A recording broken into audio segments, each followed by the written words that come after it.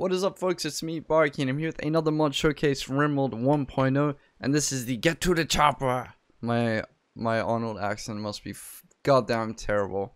But it's the Get to the Chopper mod made by Chicken Plucker. He makes amazing mods and even better animations. No, the mods are better than animations. He makes some really good stuff.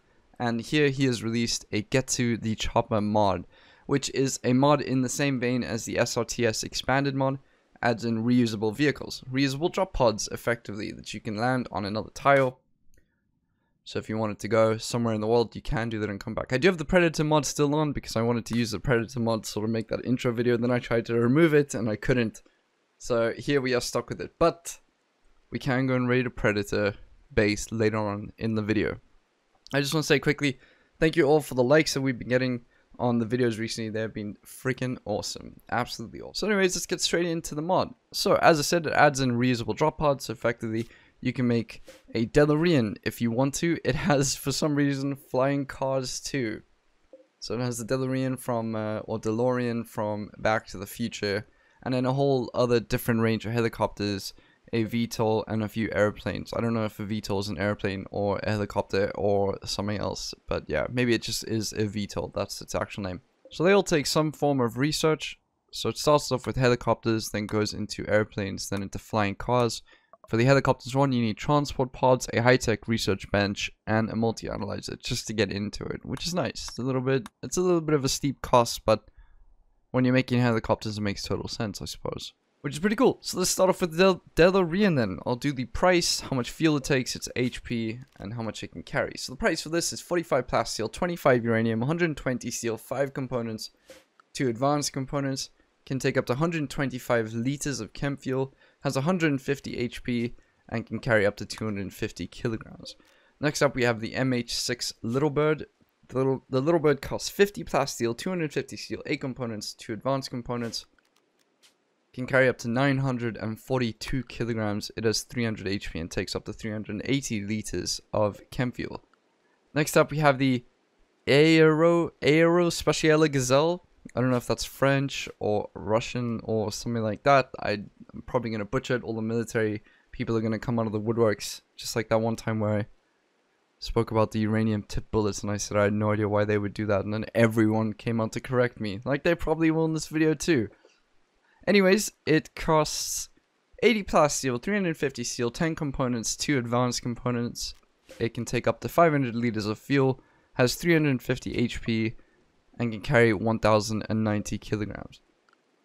After that, we have the UH-1 Huey. It has 380 HP, 600 liters of fuel capacity, 1200 kilograms of carry weight, and it costs 90 plasteel, 500 steel, 10 components, 2 advanced components. After that, we have the UH-60 Blackhawk. I just want to say the models on these are absolutely awesome. Same thing as SRTS Expanded. The models of the helicopters are damn awesome. Just looking at this Huey and then coming to the Blackhawk. Whoever made this, I don't know if it was Chicken Plucker or not. They deserve a raise from, I don't know, 10%. From 0 to 0. Anyways, this can take up to 750 liters of fuel. 1,400 kilograms of carry weight. It costs 100 plasteel, 500 steel, 10 components, 3 advanced components, and it has 450 HP. Whoa, that was weird. Let's go back. Next up we have the CH-53 Sea Stallion. What a weird looking helicopter. But anyways, it takes up to 980 liters of fuel, has 750 HP, can carry 7,890 kilograms, which is just absolutely insane. And this one costs 200 plasteel, 700 steel, 14 components, 10 advanced components. That seems a bit balanced in my opinion, actually.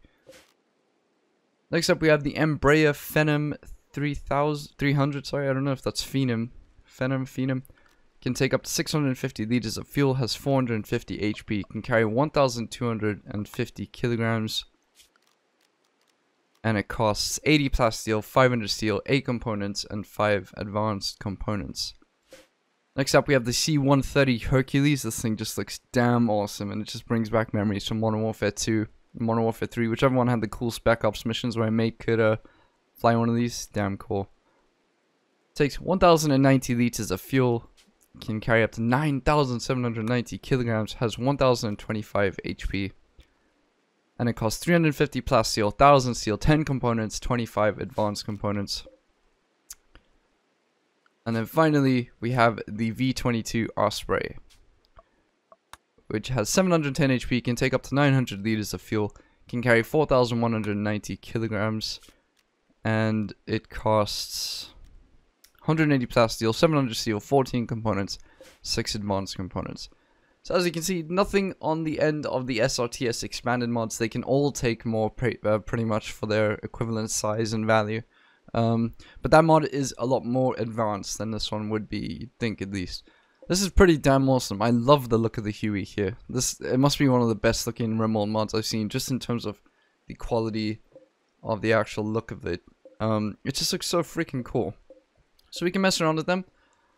It works in the same vein as the prior one. You can send people or colonists, whatever, you can put them in and fly them to different parts of the world. So if I wanted to go make a second colony there, you can see it takes off. Looks a bit janky. That's because airplanes, I don't think airplanes are meant to be here. And then you can settle and bring them back if you want to, and land again. Bring them back in. Oh, now it's facing the other way. It's making a lot of noise. And it starts to fade. Cool. Wind up. Yeah, you can do a lot with it. I think it's pretty freaking awesome. Let's assault a predator base. I wonder if the 3 of these guys can handle it. Or if we need to spawn in some help. I think we need some armor. Just by the way, for armor on these pawns, I'm actually using other of Chicken Plucker's mods just to sort of get the look for them right. Yeah, you know, why not? Let's bring them in. Let's do what we did before. Bring in a whole ton of chem fuel. Stack them up, stack them up, stack them up. Look like the Joker from Dark Knight Rises, just having a whole bunch of gasoline. I mean, it's not gasoline, but the texture is almost exactly the same as gasoline, and it looks like it, and it does the same thing and explodes. Let's go balls to the wall. And then let's load them up on newly acquired boomalopes, chem fuel. Are you kidding me? We don't even max out the weight with this many things. How much can we take?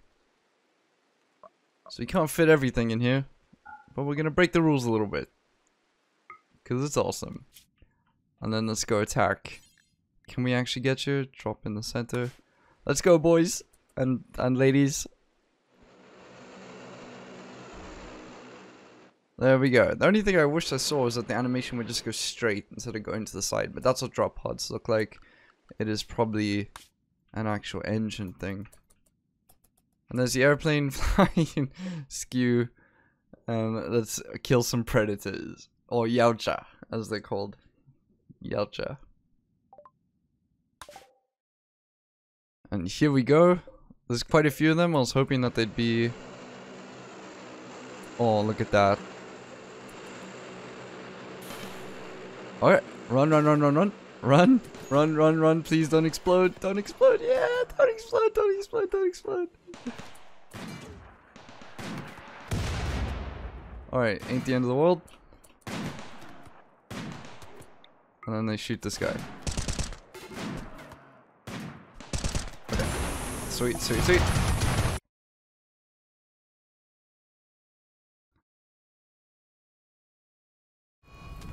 Great.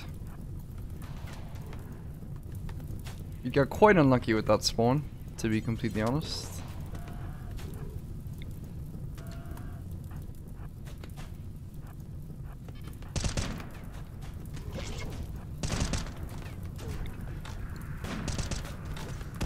Whew.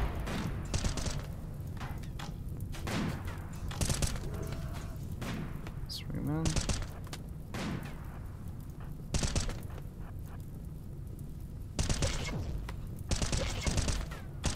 This is my final stand. Brought one of them down.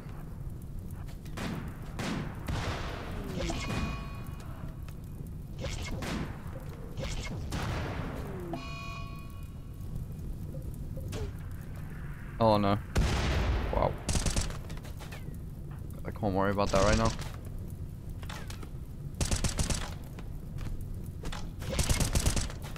Unfortunately, these people are not very good fighters. No, Billy! Billy, what? Dude, we actually won! We actually won!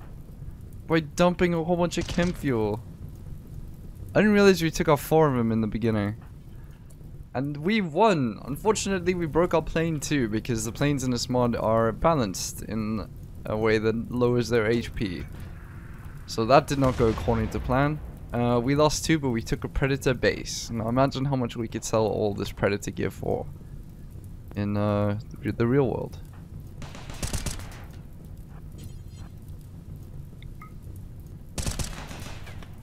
But yeah, that is basically the mod though. It is really, really awesome. I love stuff like this. I'm actually loving the SRTS and the Get to the Chopper mods, those sorts of mods that let you have like reusable drop pods in that sense.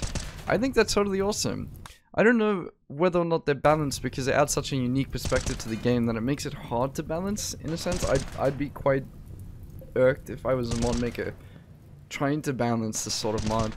But this, I feel the helicopter mod, at least this Get to the Chopper one, is quite substantially more balanced than the SRTS Expanded one. Just purely based on the fact that they have lower HP, lower fuel values, and lower ranges that you can go. So you can't carry as much, you can't go as far, and they break easily, so you can't do this. In the last video that I did almost the exact same thing as this, where I just dropped on an enemy base with a whole bunch of chem fuel. And the plane survived at the end. The plane survived an explosion like that, which is just shocking. Which is totally fine for that mod if that's how they want to balance it. But I'm not personally a big fan of that sort of thing because you can literally just drop in on anyone's base. I mean, the chem fuel stack is 1,500 now. It used to be less than that. I don't know if that's the base or if I've just got some mod screwing with it. But for example, if the stack was like 75, you could have 10 stacks of chem fuel and just have a big circle of fuel. Anyways, Billy stands victorious. Of course he does. Billy. Nice job, buddy. He'll treat himself, get all better, and live out his new life as a predator. Which is freaking awesome, with his pet Boomalope, who actually somehow survived. Is that the only one? We had 2 survived. I don't know where the other one is. Obviously he doesn't care enough about it. No, it just burned. Anyways, thank you guys so much for watching. I do appreciate it. Again, I'm really loving all the support that the channel's gotten. I really feel like we're one big family. So it's been so freaking awesome to see the reception just sort of shoot through the roof again. Yeah, I'm really enjoying making videos again. There's no burnout whatsoever. I think, to be honest, just to go on a little bit about it, the burnout came a lot from streaming. I think streaming was the big one. And I had a big schedule for streaming, and I try and stream like once every 2 days. I think that's what really burnt me out. I don't know if it was just anxiety ridden though. I did feel a little bit anxiety ridden when I was doing it. It was one of those difficult things. Yeah, you know, to be on camera and to try to be funny in a sense. That's why I like YouTube. But anyways, thank you guys so much for watching. Do appreciate it. And we're about to leave. We're gone. Goodbye. Goodbye, whatever. Yalcha camp. We return home now. Anyways, again, thank you very much for watching. Hope you guys have an absolutely fantastic day. Hey, thank you very much for making it to the end of the video. It's really, really awesome of you. I've got a Discord server that's free for all to join if you'd like to come and have a chat with me or anyone else. And I've also opened up a Patreon page to help fund my videos. So if any of those interest you, please go ahead and take a look at the description. Have a great day, and thank you very much for watching.